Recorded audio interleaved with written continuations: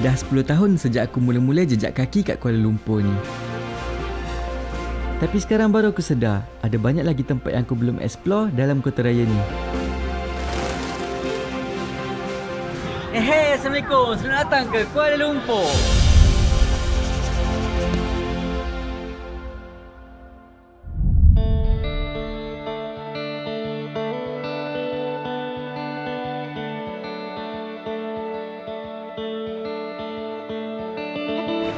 Ramai yang tak tahu, dekat KLCC ni korang boleh naik kat Skybridge je untuk tengok satu KL dekat sini. Mula korang kena cari Formula 1 ni dulu. Lepas tu kat sini korang boleh tanya siapa-siapa kat sini untuk bawa kita ke kaunter untuk naik ke Skybridge tu. Itu saja. Alright, terima kasih. Terima kasih. So kita dah dapat tiket ke Skybridge KLCC. Harga dia RM20 je. So korang duduk KL lama-lama tapi tak pernah naik kat Skybridge, malu lah sikit. Jom, jom.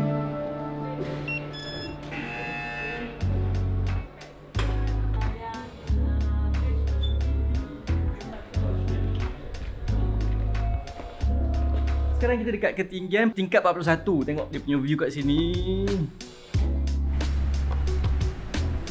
Skybridge ni dia ada 2 level. Satu ni dekat bawah dan satu lagi dekat atas untuk staff saja tau. Kita akan spend masa 10 minit kat sini. Dan lepas ni kita akan ke tingkat 86 untuk tengok lagi apa yang dekat atas. Dah berapa lama duduk KL? Sejak 2012 sampai 2021, 9 tahun. Tak pernah naik pun kat SCC KL Bridge ni. Ni first time. First time. So siapa-siapa yang gayat datang sini untuk cure penyakit gayat korang. Tengok ke bawah. Kecil je orang. Kereta tu macam Lego. Okay.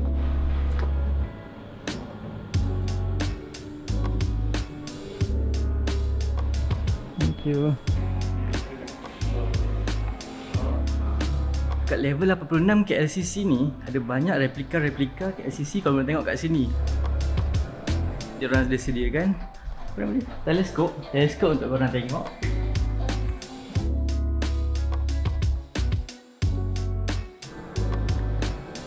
Tapi jangan mengendap Nikon masih wujud.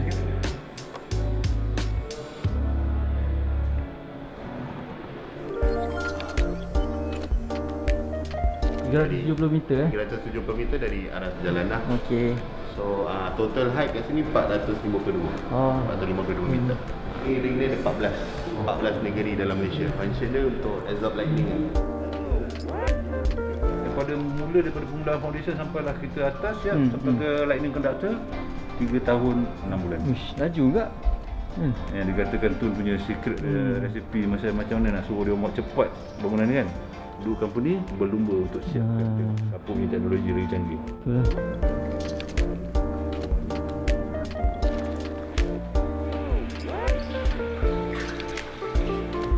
Kita tengok even toilet dia pun epic macam ni lah. Boleh nampak terus. KL tahu kat sana. Semayang.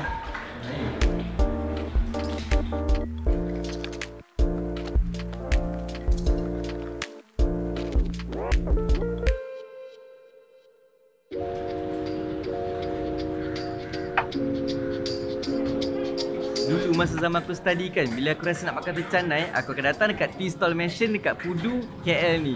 Aku rasa tak over kot kalau aku cakap tea stall mansion ni adalah the best roti canai dekat KL ni aku rasa. Bagi aku lah. Tapi aku dah lama tak makan kat sini, tak tahu rasa dia macam mana sekarang. Nak menggamit memori datang kat sini balik. Sekarang pukul 8 tapi dah ramai beratur macam ni orang kat sini. Tengok macam mana rasa dia. Let's jom. Hari ni kau buat sini pula? Buat sini lah, buat KL lah, nak poster Pandai kau cari konten Dah tarik selangor mesin 24 jam.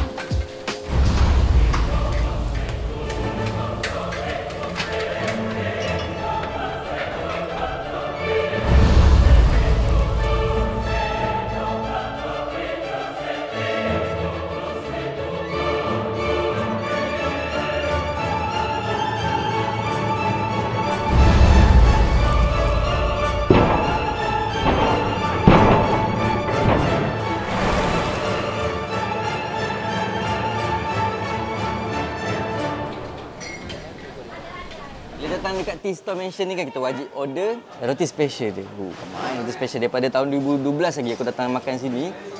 Tengok rasa dia sama lagi tak dengan dulu. Bismillahirrahmanirrahim.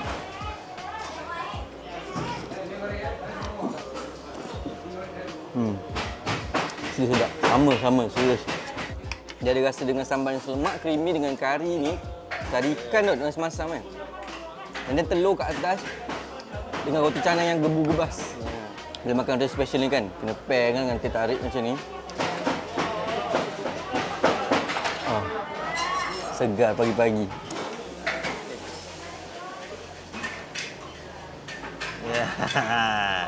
Itu dia. Telur gedik.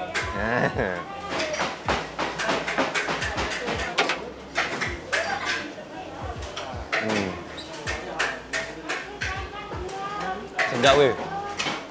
Sedap. Nampak? Ramai gila weh. Diorang ni bukan perempuan dah. Setengah-setengah. Tapi walaupun ramai, laju tau. Dia macam makan tu gerak, makan gerak. Orang tak lepak lama-lama kat sini. Datang untuk makan je.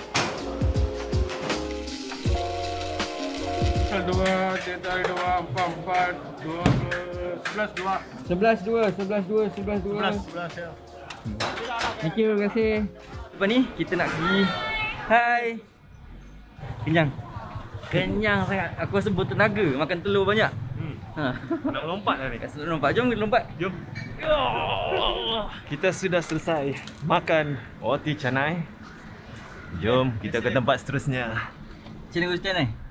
Oi, terbaik. Minang suang, minang kuih, minang siang, minang suang.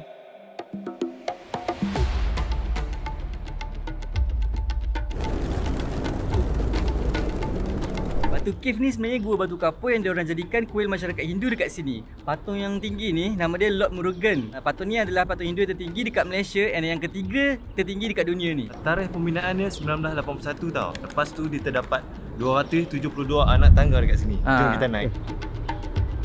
Batu Cave ni sebenarnya gua batu kapur dekat Gombak, Selangor. Dalam gua ni terletaknya kuil masyarakat Hindu yang terbesar dekat Malaysia. Seluruh kuil Batu Cave ni dia cat dengan warna-warni macam ni.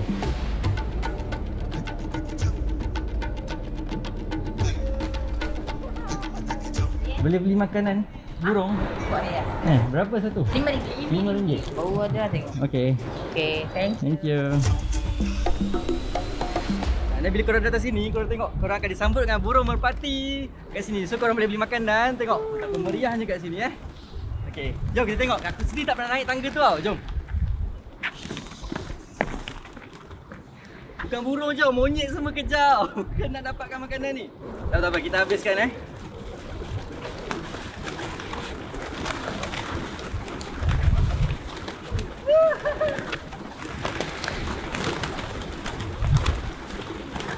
Habis, dah takut aku.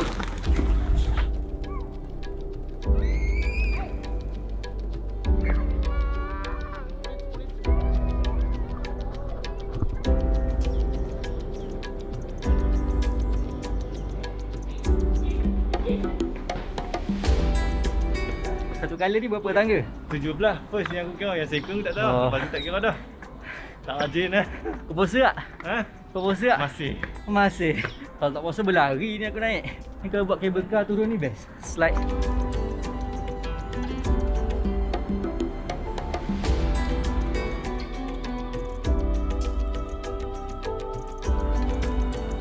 Kita dah almost sampai kat puncak dia. Barai weh, puasa.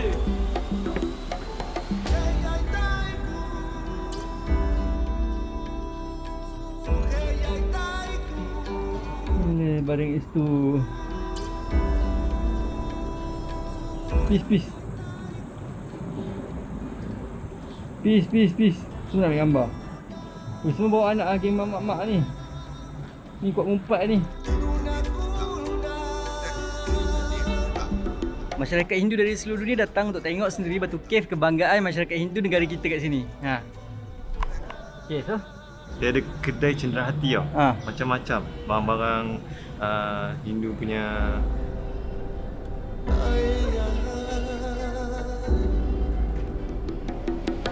Kalau tengok kita pegun juga pasal nak beli Tengok kalau beli macam ada. So kita nak try tengok dalam gua dia ada apa.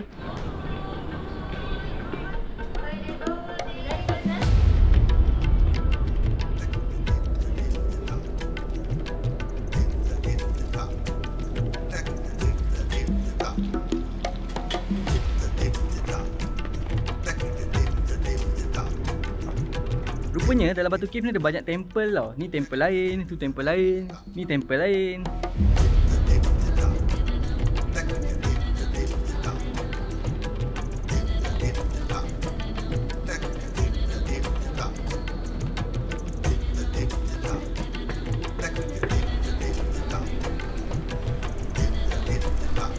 Macam inilah keadaan kat atas puncak Batu Caves ni. So korang boleh tengok ada banyak temple-temple kat sini. Kat dinding-dinding gua ni korang boleh tengok stalaktit dia. Korang tengok berapa ribu tahun air nak menitik tap jadi stalaktit yang macam ni. Besar. Ui, ni puluh ribu tahun ni. Batu-batu dekat gua ni adalah batu ori yang semula jadi, yang berusia ribu-ribu tahun dulu tau. Memang dia orang tak usik.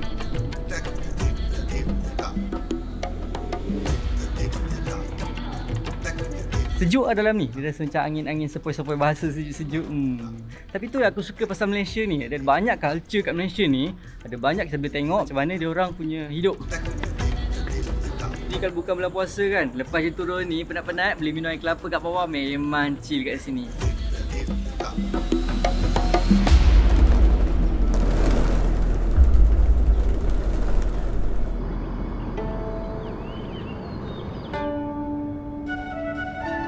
Petaling Street ni ada satu pintu gerbang untuk korang masuk ke alam sebalik mata. Sekarang aku dekat Kuai Chai Hong. Dekat sini korang boleh experience Chinatown zaman dulu-dulu. Jom.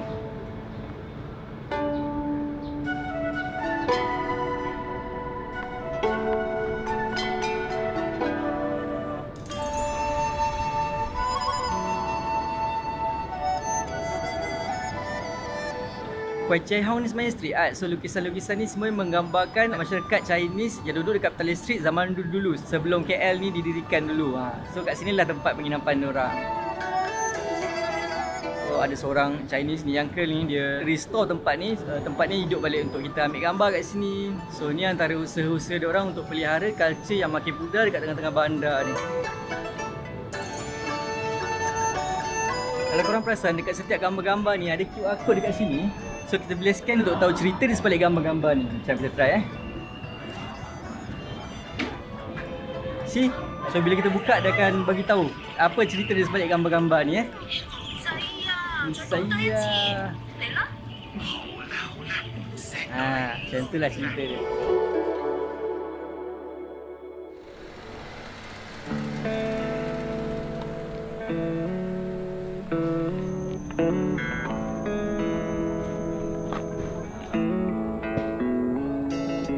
Masa KL ni tengah pesat membangunkan, tukar semutan jadi bangunan, Taman Tugu ni selamat daripada kerakusan. So, kalau dulu tempat ni terabai tau, jadi tempat orang buang sampah. So bergunung sampah-sampah yang diorang kumpul dekat sini. Tapi sekarang government dah kerjasama dengan Frame, tanam balik semua pokok-pokok jadi taman macam ni. And then sekarang tempat ni jadi tempat tumpuan orang habiskan masa weekend dekat sini untuk jogging-jogging. Track kat sini simple je, budak-budak pun boleh jalan-jalan, apa semua kat sini. Ada banyak buaian, ada jual-jual. Dah habis kerja penat-penat, datang dekat Frame. Frame. Datang kat Taman Tugu.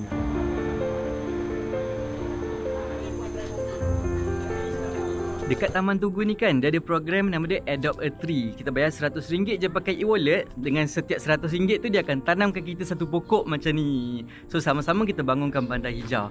Nanti bila kita dah tua, kita boleh cakap kat cucu-cucu kita, inilah pokok atuk yang atuk tanam dulu-dulu.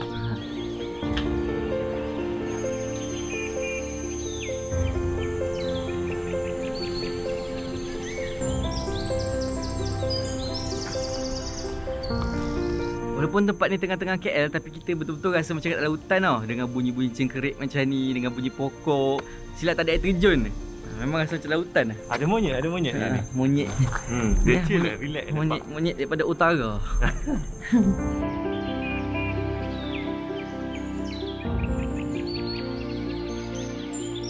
Kau bal. Nyamuk weh. Jual balik. Aduh, baru sampai. Kadang-kadang kan, bila kita tengah travel tengah hutan, tiba-tiba ada nyamuk, memang rasa spoil lah. Memang rasa nak balik. Nasib baik Hurits ada complete travel set yang aku akan bawa setiap kali aku travel. Dalam Hurits travel pack ni, dia ada bagi mosquito repellent, ubat sakit tekak, ubat sakit perut, ubat hidung sumbat, ubat demam, ubat pening lalat dan juga vitamin C. So bila ada emergency macam ni, nyamuk tak berhenti kan, kita guna Mosquito King. Kita akan spray je, nyamuk akan hilang.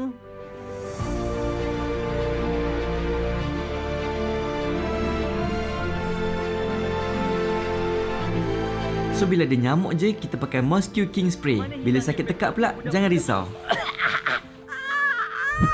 Anda batuk-batuk, gunalah Hirik Gamat Madu Plus.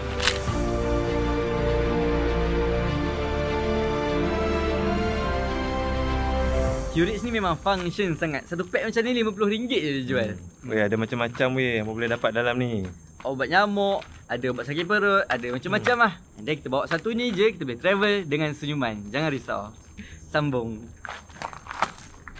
Tempat ni aku rasa memang well maintained lah. Tengok, semua tempat tak ada sampah aku jumpa tadi. Tak ada sampah, bersih, cantik. And then dia memang welcome siapa-siapa yang nak buat event dekat sini. Parking space pun besar tau. Parking space dia tengok. Semua je weh. Free je. Memang respect lah siapa yang maintain tempat ni.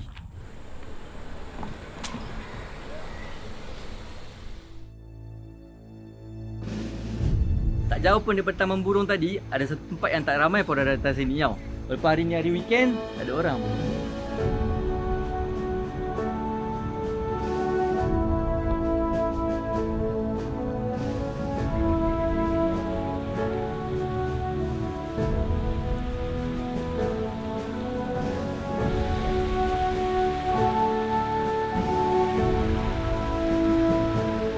Kat sini lah terletak Tugu Negara yang selalu muncul kat TV time-time iklan Merdeka tu.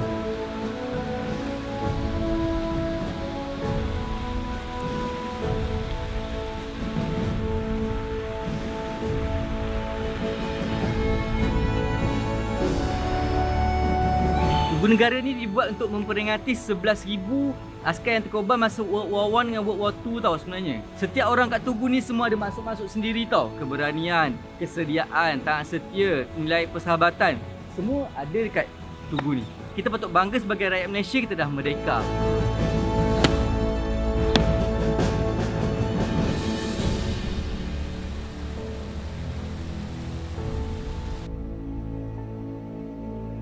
Petang ni aku nak bawa kita tengok sunset yang paling epic dekat KL ni tau. Ni memang epic of the epic. Jom tengok.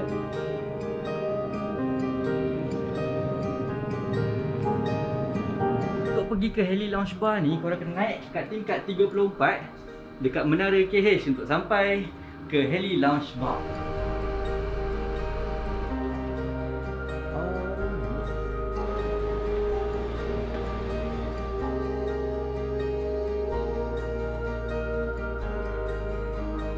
Dia dua bahagian tau kat Heli Lounge Bar ni. Satu kat belah bawah macam ni, dan satu lagi kat atas. Yang epic tu dekat atas tau. Jom sekarang. I cannot wait. Let me present to you Kuala Lumpur.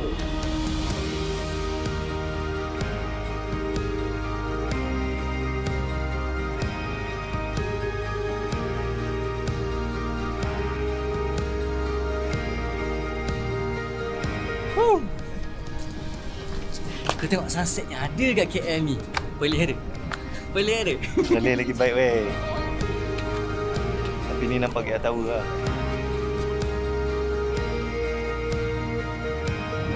Serius aku cakap, ni restoran yang paling epic untuk tengok sunset dekat KL.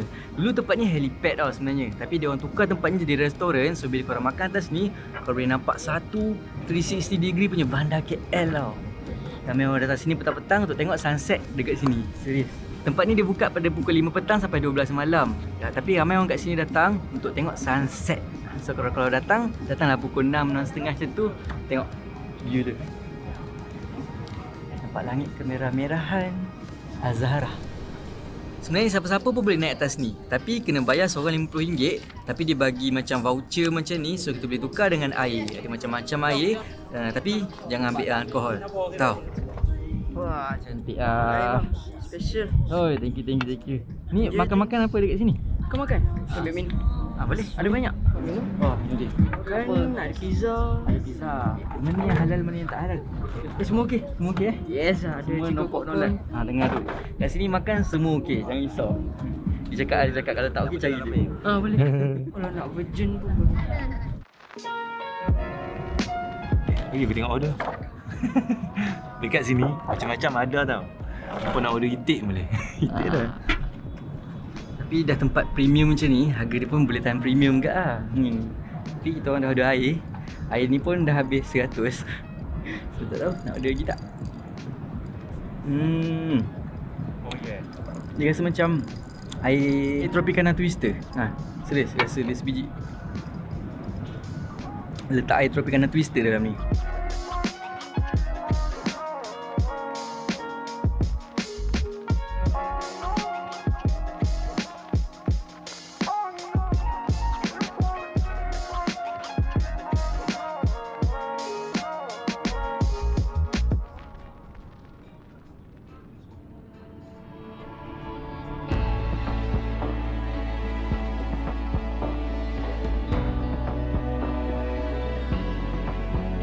Tak cukup KL Tower, kita ada KLCC. Tak cukup KLCC, kita ada Pavilion. 360 degree of Kuala Lumpur.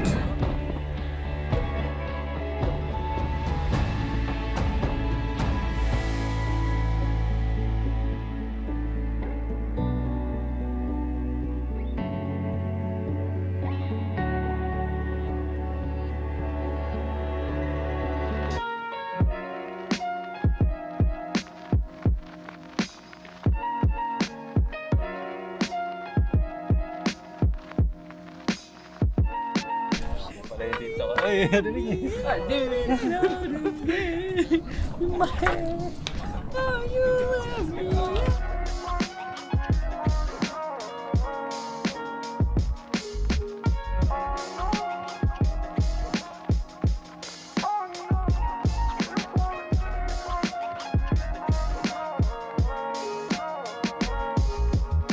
Last night aku dekat KL ni, aku ajak housemate aku semua nak lepak kat Jalan Alo. Dekat sini ada macam-macam. Dia night market yang paling besar dekat KL ni lah. Macam-macam ada kat sini. Jadi banyak no halal, korang kena hati-hati sikit. Tapi dia ni selalu makan no halal punya makanan. Tengok seluar. Tengok seluar. Hati kan pun kita.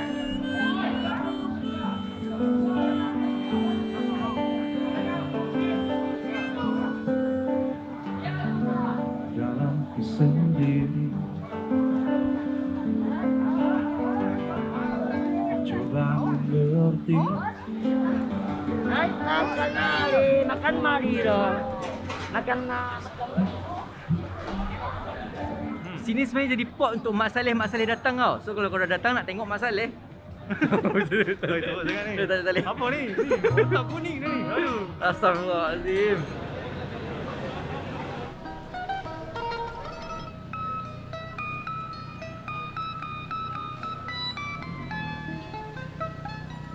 Sedap. Sedap okey. Approve.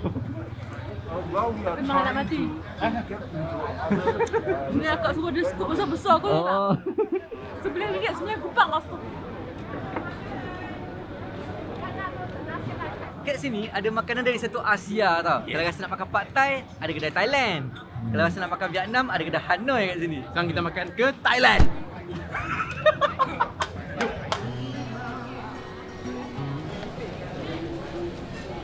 Sepenuh kita kena cop meja. Mana meja? Finally lepas sejam dapat meja. Menu dah tebal gila. Macam buku tesis aku. Dah, tengok menu. Yang penting.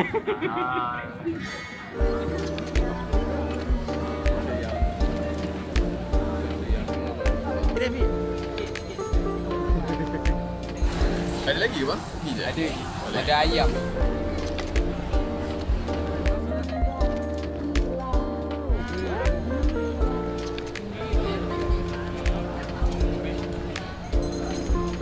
Nak try makanan tom yum dekat Dino Thai Food dekat Jalan Alo ni. Bismillahirrahmanirrahim. Oh. Sedap ah. Sedap. Lama aku tak makan tom yum macam ni tau. Last aku makan kat Krabi dulu. Tapi sebenarnya kita orang tunggu sini dekat 50 minit tau. Nak dapat makanan macam ni, tom yum. Tapi aku rasa berbalik. Weh, sedap. Dia ada letak susu cair sikit aku rasa, dia punya kuah. Dia tak ada macam creamy kan. First time dia makan tom yum yang macam kuah dia pekat je, dia tak cair tau kau tengok ni. Dia pekat. Boleh bagi 9.5/10. Mana 5% lagi tu? Sebab lambat. Sebab lambat tu yang spoil 5%. Dia rasa dia masam dia perfect tau. Dia tak rasa masam yang masam sangat. And then dia pedas dia tak pedas sangat. Memang perfect. Tom yum.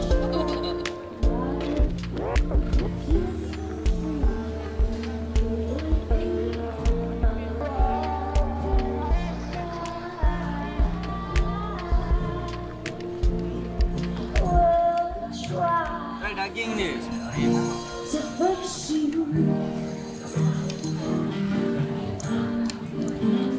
Jangan lihat sangat. Tapi rasa dia okey. So okey tapi lihat yang tak boleh kunyah. Dia macam kunyah aku tu buang. Kan? So overall sini tom yum dia je sedap. Sedap gila tau. Tapi yang lain-lain macam biasa je.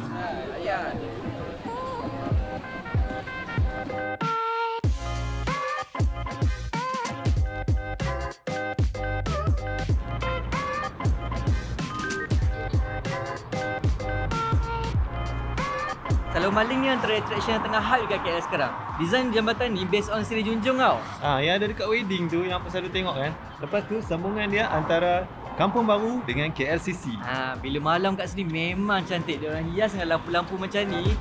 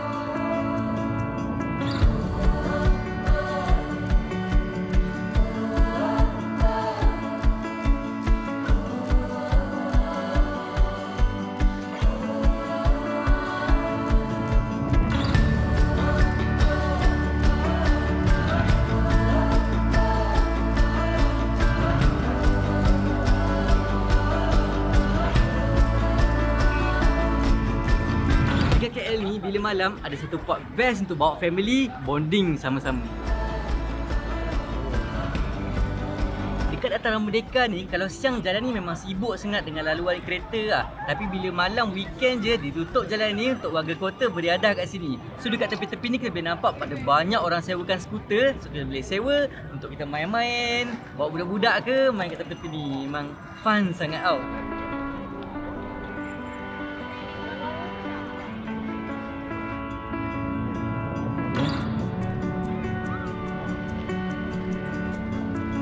Bila malam kat sini memang cantik lah. Kau boleh tengok lampu-lampu bergemelipan budak-budak main. Bergemelapan kat keliling ni budak-budak main skuter. So dekat tepi ni nama dia bangunan Abu Samad lah. Sultan Abu Samad. Bangunan ni dibina pada tahun 1894 tau. Dan bangunan ni sangat bersejarah. Dia menjadi saksi kepada turunnya bendera Union Jack dan naiknya bendera Jalur Gemilang pada 31 Ogos 1957. Akan kekal menjadi sebuah negara demokrasi. Jamba daulat.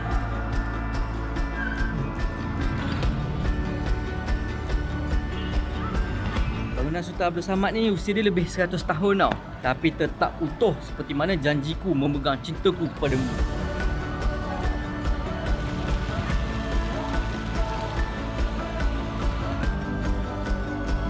Sebenarnya, aku bangga tengok betapa majunya negara kita ni. Dalam masa 60 tahun je, kita berjaya bersatu padu bina sebuah negara yang perfect dipanggil Malaysia. Terima kasih, subscribe. Kita jumpa next time. Next time, wah. Next time. Oh, bina. Oh.